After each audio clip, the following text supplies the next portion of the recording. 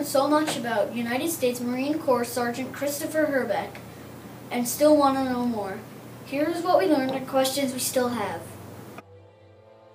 Chris was a mischievous boy. What were some of the things that he did? Christopher always wanted to help and put a smile on someone's face. What else made him happy? Christopher dreamed of being a soldier ever since he was a kid. What were some things he learned while being a soldier? He would read books and watch any movies that had to do with the Marines. Which books and movies were his favorite? He enlisted at the Marines on his 18th birthday before he finished high school. Did he ever continue school? Chris served in the Marines. Why did he choose the Marines over the other armed forces? Christopher served in the Marines for 9 years. Did his parents want him to join the Marines?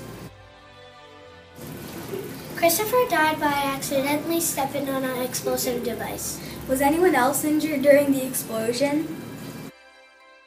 The post office in Westwood was named after him. Did he ever go to the post office when he was a kid? After he died, he was awarded with a Bronze Star with Valor after he saved the life of his sergeant. The sergeant he saved, is he still alive today, and where is he? Christopher Hrbek is our true hero, and we will never forget.